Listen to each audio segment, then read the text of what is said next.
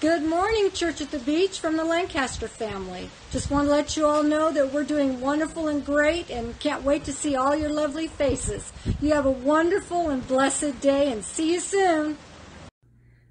Good morning, church. It's very sad not spending Easter together. It's going to be a very nice reunion. Just want to wish you all the best. It's been a trying time, but we're going to get through this as usual. God bless you all. I miss you all very much.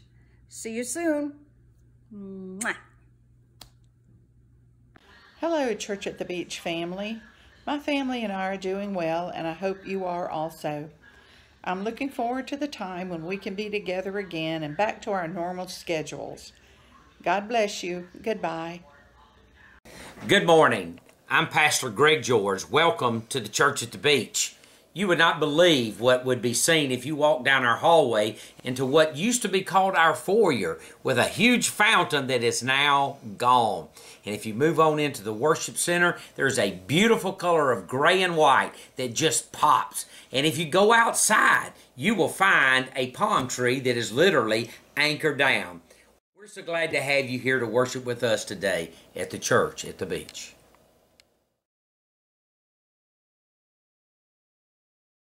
All right. Do it for me one more time, guys. Our Awana mission is to know, to love, and to serve our Lord Jesus Christ. Good job. Very good. Mommy. Hey, what's up, Church at the Beach family? TCATB students, Pastor John coming to you. I want to show you a little bit about what we're doing in the youth room. We're getting ready to create a fresh space for you guys when you come back, so let's go check it out.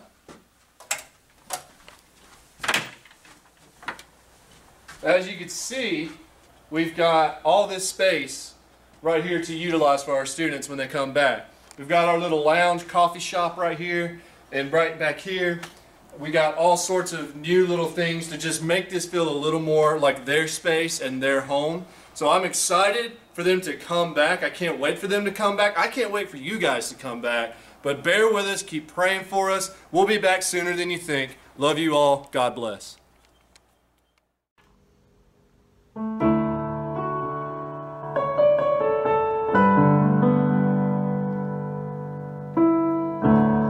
Hola Iglesia, bendiciones. Hello church, blessings. Para nosotros es una bendición comunicarnos con ustedes. For us, it's a blessing to communicate with y'all. Este es un muy buen tiempo This is a very good time para adorar a Dios. to worship the Lord. Cuando tú adoras a Dios, When you worship God, cuando nosotros adoramos a when Dios, we worship God, reconocemos we recognize lo que Dios ha hecho por what nosotros. God had made for us. Él ha hecho cosas grandes, He had made huge things, poderosas. powerful things. Por eso le adoramos. That's why we worship Him. Somos una iglesia de adoración. We're a worship church. Somos una iglesia que damos honor a Dios. We're a church that give honor to God. Muchas gracias. Thank you very much. Thank you so much, church. Bendiciones. Blessings. Good morning. Back in February, Sandy and I flew to Fairfax, Virginia, which is just west of D.C., to take care of our 3 grandchildren for a while their parents, our children, went on a house hunting trip in California. Tyson, Peyton, and Hudson are 14, 12, and 10. And Sandy did most of the work as far as taking care of them, and I did most of the work as far as being their chauffeur, taking them back and forth to school and after their after-school activities. One of the things we tried to do while we were there, we were spending 10 days with them exclusively, is to spoil them. Isn't that what grandparents are supposed to do? And so if they wanted to go out and eat, if they wanted to go participate in an activity, we tried to do as much as we could to be able to make sure that those things happen. One of the things they wanted to do was to go bowling. So we took them to the bowling alley. I don't know about you, but it's been a long time since I've been in a bowling alley. You know, they now have these things called bumpers that you put up on either side of the alley so that when you throw the ball down the alley, it doesn't end up in the gutter. It goes all the way down and hits a number of pins. I got to thinking about that. With the struggle we're in right now, wouldn't it be wonderful if we had a spiritual bumper to keep us going, focused in the right direction? Now, if you've been with us in Bible study over the last couple of months, we studied 1st and 2nd Timothy and Titus and Philemon. Paul writes to Timothy in 2 Timothy chapter 1, verse 7, and he says, "For God has not given us a spirit of fear, but of power, of love, and a sound mind." Now, when I was doing an in-depth study on that, one of the things I came up with in the translation for a sound mind was common sense. So during this time when we're supposed to be in our homes and limiting our activity, let's use common sense. If you have to go out, make sure you've got protection on. If you can't go out because of one reason or another, call the church office. We are here to serve you. If you need food, if you need medicine, if you need to go to a doctor's appointment, you need to go to the bank, whatever it is, and you don't have a neighbor that'll step up and do it, call the church office at 234-8892, dial my extension, that's 205, and leave me a message. I'll get back with you as soon as I can.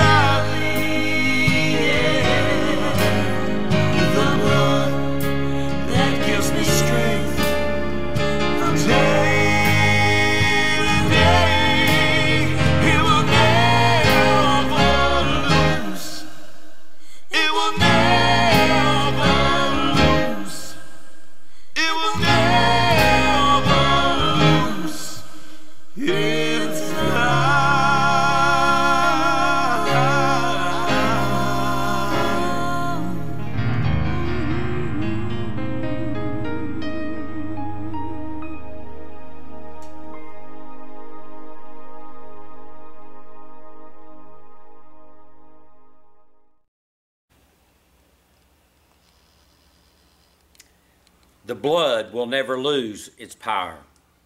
Isn't it interesting that this week we'll be looking at that first day after the blood that was spilt and took our Lord's life, and he appears to the 10 in that room designated by him. Join me this morning as we look at a message entitled, I Can't Believe It. I just can't believe it. I want to read the text to you this morning from Luke's Gospel, chapter 24. Join me there as we read. It is true, the two men from Emmaus said, the Lord has risen and has appeared to Simon. And then the two told what had happened on the way and how Jesus was recognized by them when he broke the bread. Verse 36, and while they were still talking about this, those things in the two previous verses, while they were still talking about this, Jesus himself stood among them and said to them, peace be with you. They were startled and frightened, thinking they saw a ghost. And he said to them, why are you troubled? And why do doubts rise in your minds? Look at my hands. Look at my feet. It is I myself. Touch me and see. A ghost does not have flesh and bone, as you see I have. And when he had said this, he showed them his hands and his feet. And while they were still not believing, because of joy and amazement, he asked them, do you have anything here to eat? They gave him a piece of boiled fish, and he took it and he ate it in their presence.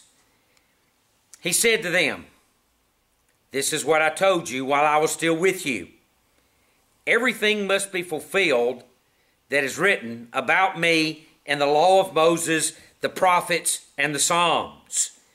And then he opened their eyes so that they could understand the Scriptures. Let's pray together. Father, today I thank you for being there for those who are sick, who need healing. In our church, we pray for Saul Williams. We pray for Jerry Dodd. We pray for Mary Loomis. Father, we also pray for our healthcare workers, that you would provide protection for them. Lord, we pray today for our leaders, that you would give them wisdom. We pray for our president and his staff, for Vice President Pence and the group that leads us in trying to do the very best for every place in our country. We pray for our churches and how to best serve and show the love of Christ. We pray for those folks in our church that have stepped forward and continued to be faithful in both tithing and in giving. Father, we pray for those that are vulnerable, for those who have been in touch with this virus, that it would pass over them, that you would keep them alive and healthy through it. And for those of us who are trying to resist contracting the virus. And then, Father, for those that are unemployed, Father, provide them provisions today. And we ask this in and through Christ Jesus our Lord. Amen. I just cannot believe this. It might sound like an unusual title, but I think that once we look at the message, it will make perfect sense. I think about some things lately that I haven't been able to believe. I can't believe it's not butter. How many of you have ever heard that term? Well, that was the coming on of a product that tasted so much like butter, it was hard to believe that it wasn't butter, and it was really good for you. But we've had some things like that in our recent days. I'll not forget when President Trump with Vice President Pence and the members of the coronavirus task force first stood on television and announced the great sense of panic and the great sense of risk that all of us were at because of this virus. I remember looking at the charts and wondering who would be a part of the statistics that they announced. I watched them as they changed over the days and as bits and pieces of news seemed to confirm and contradict, and the confusion that, for me at least, came. And then I began to wonder, I wonder if anyone else has been confused. So I contacted Pastor Rudy. And this is what Pastor Rudy said, and I quote, "This is all what happened at Easter." First he said, "I can't believe I ate the whole thing." Well, I think we all know the truth of that. Our neighbor has 100 rolls of toilet paper. I think we all remember that and could have been guilty of doing that. The next one I found really interesting. Corona beer is not a treatment for the virus. And of course, you know Rudy, he loves that one. And then finally, I've watched a marathon of Fox News and schools are out for the rest of the year. I just can't believe it. Now, in the midst of all that we've been experiencing and that sense of I can't believe thisness that we have, can you imagine what it must have been like on that first Easter at night when the 10 men gathered in the room? And while they were in the room discussing what all had been said and believed, Jesus appeared in their midst. In fact, the first point of today's message is the uniqueness of that particular room, of that room.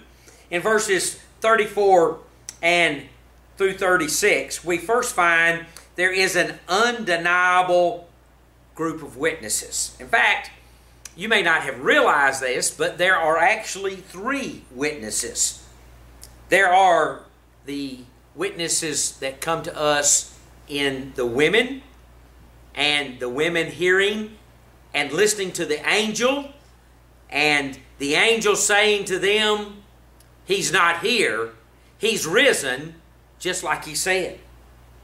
Also, the words in verse 34b, where Simon is reported to be one of the first witnesses of the resurrection. We don't find this anywhere else in the text except in Luke's gospel, but somehow this became known after the resurrection of our Lord and was recorded for us by Luke. But then the third witness is the witness of these 2 men on the road to Emmaus. Now, the reason I find all of this very interesting is because when we look at 3 witnesses, we find that 3 is a very special number, and it expresses something very, very unique. It expresses divine completeness in testimony. So in this undeniable set of witnesses, these 3, this group of women that heard from the angel, Simon, and the 2 men on the road to Emmaus, we find a divine completeness in testimony.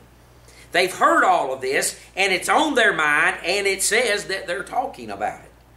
And then the second thing in the uniqueness of this room I want to bring up is the unbelievable appearance of our Lord in their midst. First, it says Jesus stood. Jesus stood. In verse 36, that means that his arrival was one of all of a sudden, without them being aware, he stands in their midst. Now, in every other occasion, both in the Old Testament and in the New Testament, when something of this type of a theophany, which is just an earthly manifestation of a heavenly being, and in most cases that of an angel, there is this sense of radiance and whiteness of light.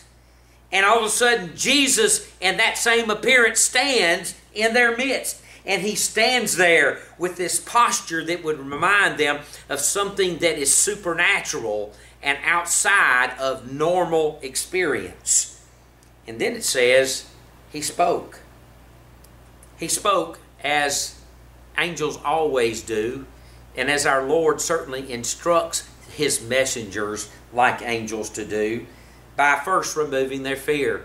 Now, it's not in this particular recording, but in every other recording, the angel says, "Don't be afraid," or "Fear not." But the other thing that Jesus did is he said, "Peace be with you." Isn't it wonderful that when we have a unique experience with Jesus, when he supernaturally arrives in our life in the midst of panic and problems, maybe purely in your struggle and mine with sin, he has a word that quiets our spirit, a word that removes our fear, a word that reminds us that there is valid testimony to everything we're experiencing. Our second point today is the urging of Christ. When Christ makes this supernatural appearance in the midst of the disciples, it says first he confronted them. I want to read you these words from Mark's Gospel, chapter 16 and verse 14. It said, later Jesus appeared to the 11. Now, I don't want you to misunderstand. This is later, and so they are assuming that the replacement for Judas is present and that Thomas is present. But we know, in fact, on that first night, Thomas was not present, which means there were 10 men. But later Jesus appeared to the 11 as they were eating, and he rebuked them for their lack of faith and their stubborn refusal to believe those who had seen him after he had risen. Now we know well that that's exactly what they were talking about when he showed up. That is what was being spoken of when they talked about the angels who talked to actually the women. When Simon, wherever and whenever it happened, was made aware of the risen Christ, and especially of those two men, Cleopas and another, on the road to Emmaus. And they had this type of evidence, this type of testimony, as I read to you, which is divine completeness in testimony, and yet they still had not believed. Now, another translation of Mark 16:14 says they were upbraided. It means that Jesus really confronted them. And so in his urging, the first thing he does is he confronts them because they have these disturbing thoughts and these doubting thoughts that make them not ready to believe the very Christ who was standing in front of them. And so Jesus first brings confrontation. But next, he brings confirmation. He says, look at me. In fact, in verse 39, a very strong implication, handle me. Now, in the dress of first century, that which would be exposed would be, of course, the head and the face, most of the forearm down to the hand, and the feet. And Jesus is actually giving them invitation. It is I myself, he says in this verse. He says, come, handle me or touch me. And as they begin to touch him, they can see him standing there, they can hear him speaking, and they begin to sense his presence by touching him, that it was real and it was physical. Now, this is an allusion, of course, back to that time when Jesus came after they had been struggling throughout the night and felt that the seas were going to overtake them, and he came walking on the water. And you remember when they looked up, they said, it's a ghost or an apparition.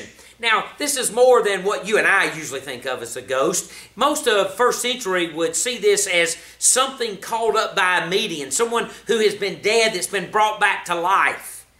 And they were afraid.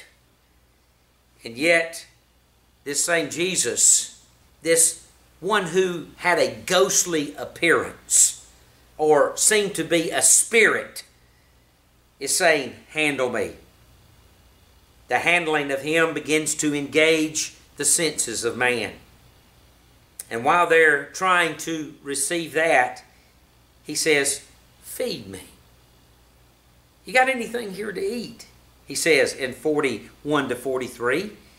And they brought him some broiled fish. Now, always in the scripture, when they had the fish and the bread, you remember the disciples on the road to Emmaus became aware when Jesus did what? Broke bread. And now here, Jesus says, feed me, give me some fish. Well, the reason that this feeding of the 5,000 and this walking on the water that followed it is drawn back into their attention is because most scholars believe that is the point in the ministry of Jesus where he perceived the apostles as best understanding who he was and what his mission was. And so the second point is the urging of Jesus, both in confrontation and then in this unbelievable confirmation by using all 5 of the senses: taste, smell, sight, sound, all of these, and touch. Our Lord truly is urging us today to know He's here, to know He's present. When we're concerned and when we're worried, when things tend to make us afraid, when we just really don't understand or believe what's going on, He's here to confront us with our unbelief and to confirm belief based on verifiable evidence.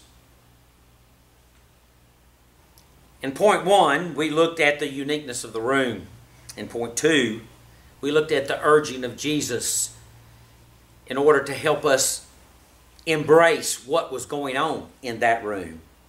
But at the end of this experience of the 10, there's what I call the unction of the gospel.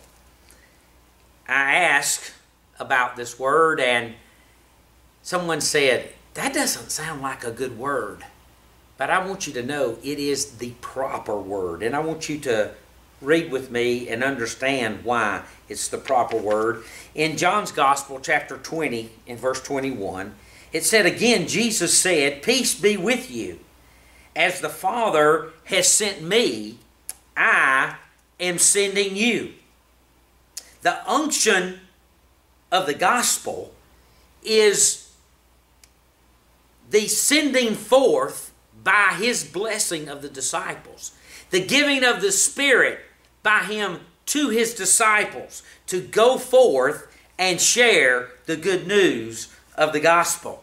It was a good news that began in the Garden of Eden when God began to provide a way for sinful man to be back in right relationship with holy God. It talks about how God would ultimately fulfill that lamb who's slain before the foundation of the world and perfectly work out the one and only sacrifice in Christ His Son that had just taken place on Calvary. And in the resurrection verified that He had power over sin and death and the grave. And now that same task is being given to the apostles to go from that room and be those anointed. That's what the word unction means. It means to be anointed by God and sent forth to share the good news of the gospel. In fact, just as God had sent Jesus, Jesus now, as the Christ, sends the apostles. There is a song that, as far back as I can remember, has touched my life. I wanted to read the words of just 2 verses of this song to you. So send I you to labor unrewarded, to serve unpaid, unloved, unsought, and unknown, to bear rebuke or suffer scorn and scoffing.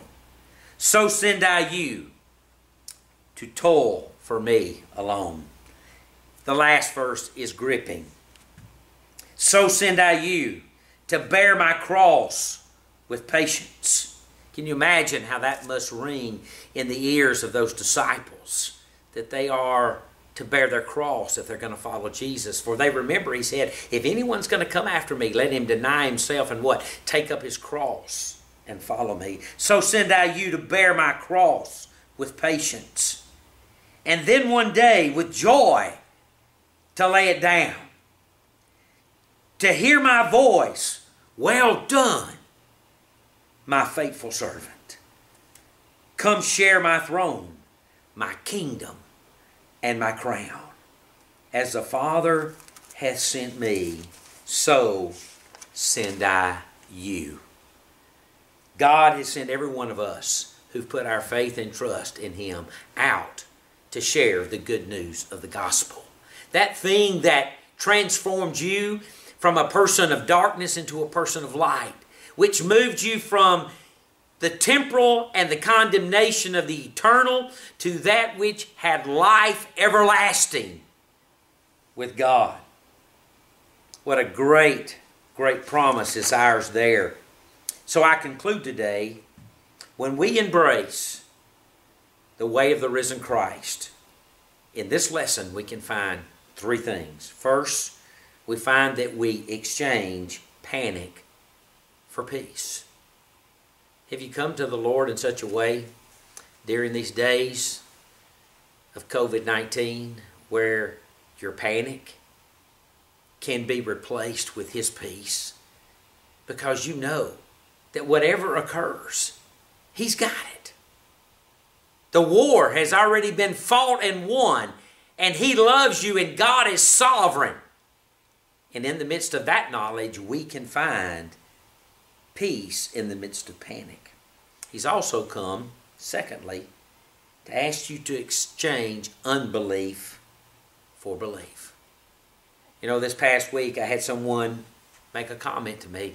I'm beginning to be a little bit more optimistic about how things are going to happen. Do you need to make that transition from unbelief to belief? To realize that this virus was no surprise to God. These threatening situations are no surprise to God. And if the one who didn't bear his own son, but gave Him freely up for all of us, will He not give us all things? Does that call you and call me to move from unbelief to belief? And then the last, and possibly the most important, to exchange purposelessness for purpose. You know, when we are threatened in our temporal situation, when the occurrences of our ordinary and everyday yet limited life are threatened and we have nothing more, it's a scary thing. It's a panic-piercing thing.